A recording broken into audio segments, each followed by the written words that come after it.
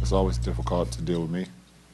And I think it adds even more when you have two all-stars with you, two guys that command, multiple eyes, any possession, and they're showing such a great rhythm right now. I've been able just to pick my spots and do other things to help us try to win ball games while those guys take the load.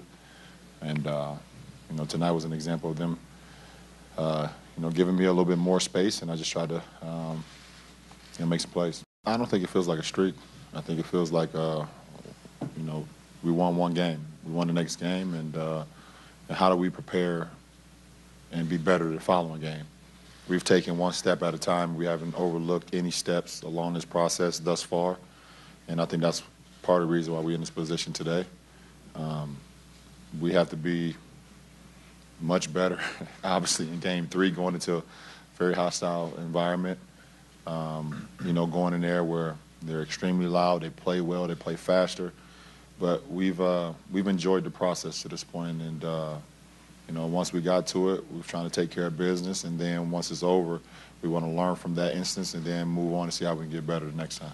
They've done what they're supposed to do. They won 2 games. They won their home games. What's the old saying? The series doesn't start till you lose at home. Again, the first game was ugly. Tonight was not pretty, but yet and still, we're not quitting. I don't sense any quit in that locker room. So everybody can bury us and put us under, but we're not quitting. So I'm concerned about what we can correct, what we can do once we go back home.